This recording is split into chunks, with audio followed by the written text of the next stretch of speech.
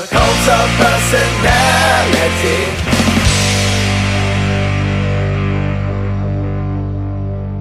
Look for the bare necessities. The simple bare necessities. Forget about your worries and your strife. Yeah, man, I mean the bare necessities. Old Mother Nature's recipes. That brings the bare necessities of life. And we're totally not copying Dr. Wolf. Yeah, man! Hey! Yes, greetings, every people. This is your cult of personality, Toon Critic's name, and Toon's name of my game. Bliss. Oh yeah, I'm supposed to introduce myself right here, right? How do you forget your line? I was supposed to give you, like, ample time, just like, and I am the lowly alicorn of the Rift community, also known as Lightning Bliss. Hi. You like rainbows? Yes, I do. So yeah, it has been about 2 hours since me and Bliss have seen Jungle Book, the new Jungle Book live-action movie that a lot of people were skeptical about, but apparently is earning critical acclaim all across the board, so I figure it's opening weekend, we might as well check it out. Early consensus is pretty freaking awesome. I am so freaking hyped, and I'm still trying to come down from it, you know? I mean, who hasn't grown up with the Disney's cartoon version of the story, right? And now here's this live action, and you're wondering, are they going to kill my childhood with this movie? No!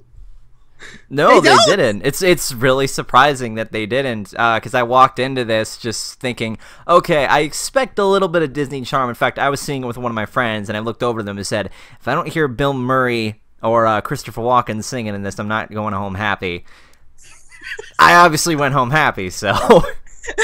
I mean, and the best part is not only did they sing, but it wasn't like a focused musical or anything. They had the songs for like maybe 45 seconds to a minute at the max, and then it just carried on with the story. It didn't feel forced. No, it felt like it.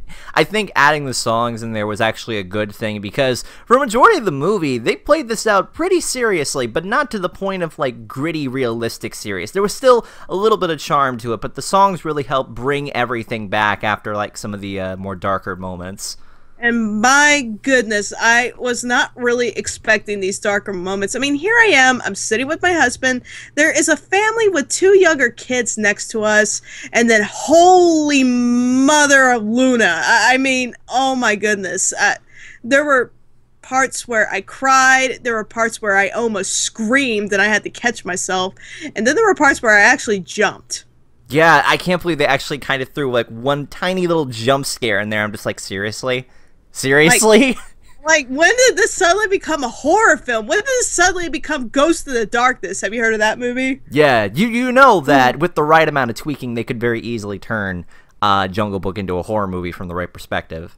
Oh my goodness, wow. Yeah, most of it kind of did feel like it at some points. By the way, spoilers, if you haven't seen Jungle Book by now, we'd advise you, there are going to be some points during this, so yeah, just giving you a reminder now. So, I don't think we need to recap the story. Everybody pretty much knows if they've seen the Disney version, but I like that this version actually gives some more of the characters a little bit more development. In fact, most notably, the wolves get more character here. Yeah, I was really happy to see that, and more happy to see that Akela finally makes an appearance, because he was a big part of the story. He was the leader of the wolf pack. I mean, was it Akela or Akela? I think it was Akela. My bad. It might be Akela. I don't know. No, I think it was Akela. You're right. Akela. Yeah. Wow. I think if I had any disappointment though with any character, it was Ka, because Ka seemed only to be there for this one particular moment, and then she was gone. Well, I don't recall if she really had that huge of an impact on the original story, but she was there, she did her thing, and then kind of just was swept along. I'll admit that was a little bit of a disappointment, but I liked how Scarlett Johansson played her. In fact, my God, she played her well. I mean, it was really creepy. I mean, first off, I loved her voice. Very soothing, very, what's the word I'm looking for? Misleading. I don't want to say seductive, but I want to say seducing. Very, I got a bit of that, but I think it wasn't that like in the romantic spot. More no, more like luring in sort of thing. Luring, comfort, motherly. I'll protect you. It was. I think she served a little bit as a little bit of plot exposition. That's all. Yeah. How do you say that word? I'm trying to keep this G-rated. Exposition. Yeah, but she felt like she was more of a plot device because she filled us in with like the backstory. I'm like, oh, that's a nice way to do it. And it was really creepy how like that happened too, because I don't remember in the Disney version that happening. No. The song was a little bit more groovy, but this is a little bit. She's gonna eat him. Yeah, do you see how huge she is? I'm just like, she was enormous, like bigger than Anaconda enormous. I'm gonna get shot for this, but my Anaconda don't here. Okay, just no. Why? I've seen. Okay, it kind of reminds me like she looked as big as like the anacondas from that movie. I think she was bigger than that. Seriously, like that's nuts. That's like Mega Python like levels there. Like Super Python meets versus Jumbo Shark or something. Yeah. I liked Raksha personally. I liked her character. She was a very motherly character. I felt that she added a little bit more emotional depth for Mowgli. Oh, I'll get to Mowgli in a second. He's one things I was not really okay with here, but I think I liked Mowgli actually. I mean, he played the kid, the whimpering kid. Well, not so much as whimpering. He had a bit of an ego. He had a tiny, very tiny chip, but he was also kind of a bit arrogant. It's like. I mean, I thought what was interesting, though, whereas the cartoon, Mowgli clearly did not want to go back to the man village, and he kind of was manipulated into going a little bit, whereas here, he volunteered to leave the pack, but not initially to go back to the man village. He just said, I'm going to leave the pack so y'all will be safe. Right. But Bagheera's like, no, you're going to go to the man village. They'll be able to protect you there. You won't be safe anywhere else in the jungle. So it's like, huh. But yeah, anyways, with Raksha, I mean, she reminds me of the mother, and in a way, she reminds me of an actual real wolf, because that's how mother wolves are. They are very defensive of him too. Like that was the surprising part for me. I thought she was just going to be a throwaway character. I thought the wolves were just going to be throwaway characters, but no, none of them were. And especially Kayla. I mean, man, he like as soon as he could tell that Shere Khan was coming. He's like, get behind me. Yeah, he was a very protective kind. Man, though, I will get to Kayla when we get to Shere Khan, though. There was this one scene that both of us wanted to talk about. Oh, my God. Going back to Mowgli, though. Yeah, Mowgli. Go back to Mowgli. I found him really annoying at some parts. I found he had a little bit of sass, and I'm just like, okay, first off, dude, back it on up. I found some of the parts where...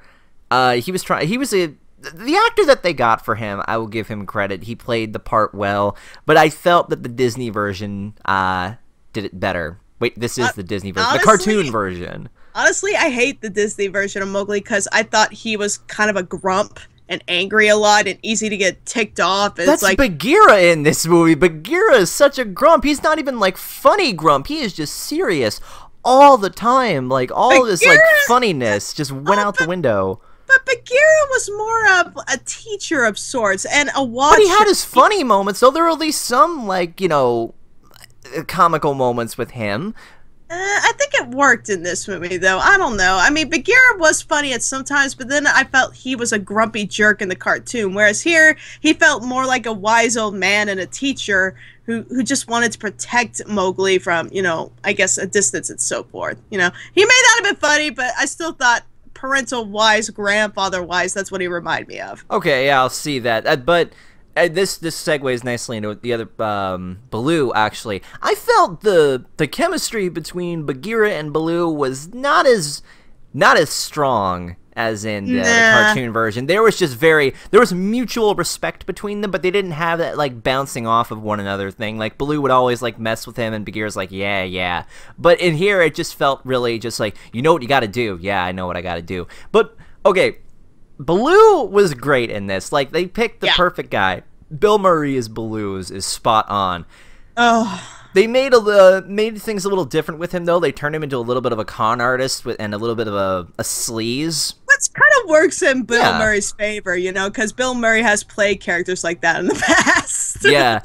The original cartoon had him more as, like, you know, this fun-loving, lazy dude, but here I feel like him being the con artist like this, especially during the scene where he has to tell Mowgli to go, like, I find that, okay, there's a little bit more to his character than just being a sleaze. Yeah. It's like, at first you think he is nothing but that, but no, he legitimately did care for the kid. It got to a point where he did care for him, and he's like, okay, now I'm gonna have to hurt him in order to save his life. And I'm like, oh, the feels. Ouch. There goes the feels. And I kind of find it ironic that, like, I think there was just that one chemistry between Bagheera and Baloo that I did like, and that was that Baloo told Bagheera he's a special kid. What did I tell you? And Bagheera said, I know. I raised him. So that kind of makes you wonder. So it's like, yeah, Bagheera knows who Mowgli is and who he's like. It's like, unlike Baloo, you don't know him and you don't know what he's about to go through. Then of course he tells him. Yeah. It's like, yeah, I know he's being hunted by a tiger. Not just any tiger. It's Shere Khan. And then he realizes the gravity of the situation. Yeah. Then I think we can talk about Shere Khan. Jesus Christ, he is way scarier in this than in the cartoon. Like, legitimately terrifying. Like, yeah. But when he makes his entrance, you can feel that with him just standing up there, like everybody knows, and everybody sees him. Everybody has his attention. It's like you could have cut the tension with a knife. Yeah, because I had watched the cartoon version prior, and one of my friends was just like, who is that? I'm like, oh, yo, that's Shere Khan. Like, this stuff's about to get real now. And it did. Like, it was very, very menacing. But very Shere Khan, I was thinking, okay, so how are they going to play this? Oh, I don't know. Maybe him walking on casually up to the Wolf Rock, just laying down. He's just like, you know what I'm here for. And he's just acting all chill about it. He's just like, okay. All right. You think everything's fine between us? You think everything's cool between us? No, I'm going to grab you by the neck and throw you off a cliff. Guess what? Guess who's in charge now? I jumped, and I almost screamed, too. I'm just like, whoa, whoa. This is a kid's movie. Oh, okay. It's like, yeah, I mean, Hartley, if I had a child, I'd immediately try to, like, cover their eyes because it was so quick. It was quick, but it was so violent at the same time. It was just out of nowhere. I mean, and I think that's what they intended to do. When an animal lies down, that usually means they put their guard down. They're not here to fight. They're relaxing. So when Akela laid down next to him, it's like, okay, they're just talking. Yeah. But then I realized as soon as Shere Khan stood up, then Akela stood up. I'm like, uh-oh, wait, they're not laying down anymore. No! Boom! Oh! And then he just turns around, he's just like, guess who's in charge? You are now working for me. Oh my goodness. I will protect you, which in code word means don't do anything. I own all of you now. Yeah, and he made that even more apparent in that one scene where he has Raksha's pups. I'm just like, dude, like, do you need to do that? That's like a major dick move, man. It was a scare tactic, a real sincere scare tactic, and not only was it a scare tactic, it was attacking her emotions. Like, he was accusing her of why her pups were now in danger because of her and her stubbornness to protect Mowgli. It's like, if you were protecting this man cub, you know, your pups wouldn't be in danger. Yeah. And it's like, oh, okay, not only was he a monster, but he was a smart one. And he was maniacal, and he was evil, and he wasn't stupid. Oh. Wow. Yeah, it was pretty fun too. That, like, in a fight too, like with Bagheera, he knocks him like right out, and then against Baloo, like, he even manages to take down Baloo, and Baloo had a pretty good thing going for him with a major size difference. Yeah, but when you get when a tiger sinks his fangs into your neck, you're pretty much screwed. Except in here, I think he just got him on the back of the neck, you know. Yes. But speaking of size difference, though, King Louie, that was a pretty big shock. I think King Louie either gained a few thousand pounds or he he has suffered a case of gigantism. What the research that I did is that there was a legend of this really big orangutan character. I don't know if this was in the book or not. I did not do my full research on that, but I know that they wanted to incorporate the big monkey sort of thing in there for King Louis, and that worked really well for him too. He was pretty menacing at parts too. I'm just like, yeah, not so fun loving and whole ooby-doo like thing. But no, it's so amazing because they got Christopher Walken to be King Louis, and here he is. Just like you can hear the music. I'm like, is Christopher Walken gonna sing? Yeah, Christopher Walken's gonna sing. It was so awkward. It's his usual Christopher Walken self, like you can expect that. It was really fun. It was like, kid, I got ears. My ears got ears. I'm like, wow. He played it up like a real sleaze too, and I loved that. And it played out pretty much like the cartoon did, minus like the whole with Baloo joining in on the song part. I can understand that they had to make it a little bit more serious because when Christopher Walken's singing, you can't really take that serious. Yeah, no, you really can't. And I'm kind of glad they went that route. But you know what really surprised me from this movie? It was the ending. Yeah, they chose to go with like a different kind of ending. Yeah, in the cartoon, if y'all haven't seen the cartoon, and why are y'all watching this? But that being said, in the cartoon, Mowgli does go back to the man village voluntarily after he kind of gets hooked by seeing one of his own kind, who happens to be a girl. But here, after that amazing battle, that amazing fight scene, he stays. He's allowed to stay and kind of do his own thing because he's kind of proven to the jungle itself and its residents that, yeah, he's a man, but he can be a responsible man. You know? I heard a few people were upset about that. I'm just like, why? Isn't that more sticking closer to like what the original book had? Or is... Oh, God. There are going to be so many people in the comments saying, like, hey, you didn't read the original book. Well, unfortunately, I didn't, so... I didn't either, so yeah, I'm just as guilty. Yeah. But I have seen 3 versions of the Jungle Book. I've seen 3 versions. Before the cartoon, I saw this one, and it was kind of... it was a video, and it was of a book of pictures of the Jungle Book, and somebody was narrating the story, and it was completely different to the Disney movie, where basically Mowgli grows up and he does become a man, and he's still living in the jungle, and oh, I remember there was a thing. Baloo was not involved. I know that much, and I don't even think Shere Khan was involved, but there was a wolf pack problem that was going on, and Akela was challenged by another wolf, and yeah, it was more. It was more along the lines of, if I remember correctly, I made this long ago for my top 7 Disney movies based on R-rated stories. It was that something happened with the village and Mowgli got his animal friends and they hazed like the whole entire thing. Oh, wow. I think it had something to do with the wolves. I could be wrong. Anyway, sorry for interrupting. Oh, yeah, it's okay. And then you, of course, have the cartoon one. And the other one was a live action called, I guess, I don't know if it was called The Jungle Book or The Jungle Boy, but it was based off The Jungle Book, where basically there was a boy, he was raised by wolves, he grew into a man, he was discovered by people, and they tried to reintegrate him back into human society. But he also knew this temple where, yeah, there was an orangutan that lived there, but he called him King Louis, the man did, that lived in the jungle, and it wasn't really about the animals. It was about the man, the Mowgli, and these people that were trying to use him to get to the treasure in the temple. Right.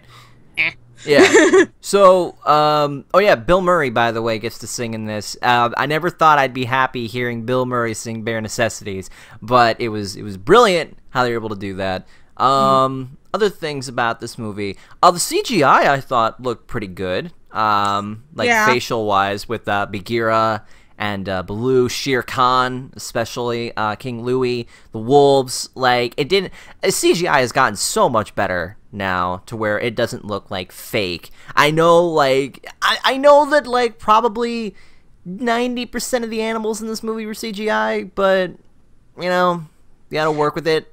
Yeah, you kind of have to, and it's difficult to film, live action animals for a movie, and you can't. I mean, you can't just put a tiger and a panther together. It doesn't work that way. You can't put No. a tiger, a bear, and a panther together. It won't work. And so, if you were to try to do that, well, you're going to have to use cut scenes, or basically camera effects, where you film one animal another time, you film another animal another time, then you kind of put the film together, and there you go, you have all three animals on the same screen. That would have taken too much time. And then, of course, you would have to still CGI their faces. Why can't you just CGI all the animals? That saves more time. You're forgetting. Don't put a human and a tiger in the same room for an extended period of time. You don't do that. Especially if it's a child endangerment. And this is not what is it? This is not Life of Pi. I don't think this is a good idea, guys. But no, see, they did this once. I remember one time they had animals, real animals, on the movie set, and there were people next to them too. But again, this was a combination of cut screen and merging the film together. And that movie was from Bruce Almighty. Oh, however, yeah, I remember that movie. However, here's a story for you, just to give an idea of why they probably are not doing this anymore. One of the lions got loose on the set. Oh yeah, I think I did hear about this. Wait, do you mean Evan Almighty? Because that's the one with like all the animals and like Noah's Ark. Oh, I'm sorry. Yeah, it was Evan Almighty. I derped. Because I'm just like, Bruce Almighty didn't have. Oh, you mean Evan Almighty? I meant Evan Almighty. Yeah, Evan Almighty was meh. Apparently, one of the lions got loose on the set, and the keepers announced it like over the like sound speaker. So everybody, remain calm. Don't move. There's a lion on the loose, and he's hungry. But I think that's one of the reasons why they don't use live animals anymore. Yeah. Getting back to the movie, though. Final thoughts? I absolutely loved it. My husband asked me to give a rating right now, and I said a 9. Yeah, I'll give it a fair 9. There were some parts I felt where the story kind of went off and did its own thing, but I think it was wondering, like, okay, here's the moments from the movie, from the cartoon that you remember. Bam, bam, bam, bam, bam. We're gonna connect them all together. Oh, right, now we gotta get to the fight with Shere Khan. Bam.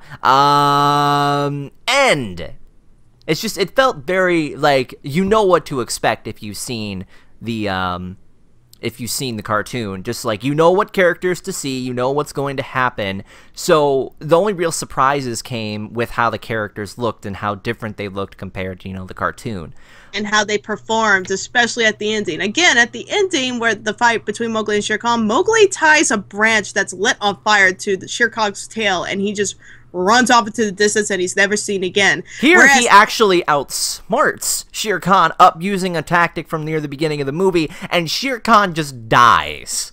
Yeah, he just falls, reels to his death into a flaming abyss. But he was Frollo'd, basically. Even before that, again in the cartoon, animals came to Mowgli's defense, and however, they were all vultures. Here, the entire jungle of animals came to Mowgli's defense. The wolves, Bagheera, Baloo. Man, Baloo was the first to attack. Yeah, that was good. We didn't see that in the original. We saw everybody uniting, and I felt that was pretty symbolic, too. Like, symbolism there and symbolism with the whole red flower thing. They actually talked more about it here. It felt like more impactful when Shere Khan was trying to use the red flower example that Mowgli had. Just like, yeah, now who do they fear now? Yeah, it's like, look who's more scarier than me. You're carrying what could destroy their homes and their lives right there in your hand. You are you are just what I tried to explain to all these idiots, but they didn't listen. So here you go, people. Here's the proof. And the sad thing is, he's right. He was never really the villain, if you think about it. Like, he's a predator. Okay, but it's... Okay, when you think about this, I think when he was trying to just maintain order, there were some points where, he didn't really seem like a villain. But the scare tactic and just throwing someone off, okay, I'll give him that. He's more of a villain here. I think... not to mention, Raksha called him out, saying, killing for fun and for power, that's what you do. And he does. He did. I mean, when he went to attack Mowgli's dad in that past flashback, his dad didn't do anything to him. They were in a cave, they were enjoying a warm fire, and here comes Shere Khan. He's like, you know what, I think I'm going to kill you. Yeah. So when I say that he was never really the villain per se, I think in his twisted mind he was going to try to keep the order, but he used a lot of scare tactics to do so. He was a tyrant. Yeah. Yeah, he wasn't a leader, he was a tyrant. Yeah. He wanted to rule by fear. And at least, he almost did. At least now we know that, like, in the cartoon, oh, Shere Khan survived, so that must be a sequel. In this, no, Shere Khan's dead. No, he's sequel. dead. There's no sequel. He's It's over. Barbecue. This pussycat is dead. No sequel ain't happening here. Light meat or dark? Yeah, I really love this movie too. It's was a faithful, I think, adaptation of the cartoon, and I think it did a good job to honor the original source material. I've not read it completely, but I understand it. I've done a little bit of reading about it. I've just never actually physically read it. But I think this movie did a good job doing that. I think what else is there? Yeah, the music was really good. I loved how they ended it, and yeah, I think this is one you should definitely go see if you haven't already. I mean, like, Yep. You have a good chance to take your kids to this. Yeah, go see it. I mean, but yeah, be aware that some scenes might be really violent and scary at times. There's some scary, there's some like really intense scenes here, but I love that in the end, it never lost its charm. Yeah. It never lost the Disney charm that we can expect from it. It was a callback to my childhood. Childhood, son. It was a callback to my childhood, but it also like appealed to my age. Yeah. Yeah. Okay. So with that being said, go ahead and put in the comments below what your thoughts on the new Jungle Book are. Go ahead and subscribe to Lightning Bliss. She is awesome. She is one of my co-hosts for Roundtable is Magic. Thank you. We've worked so many times before, so I'm surprised you're not sick of me yet. No, you and Keyframe, I swear. we're the odd trio here. Yeah, Keyframe would be joining us for this. I would have loved to have Keyframe and Sweetie Bloom in on this because I know they're huge. They didn't see it yet. Oh, yeah, because Sweetie Bloom is an animal. She loves animals. She works at a shelter. She would have really gotten into this movie. Yeah. Ah, well. So yeah, like, comment, subscribe to both our Twitters and our Patreons and such. We will see you guys in the next video. Stay awesome.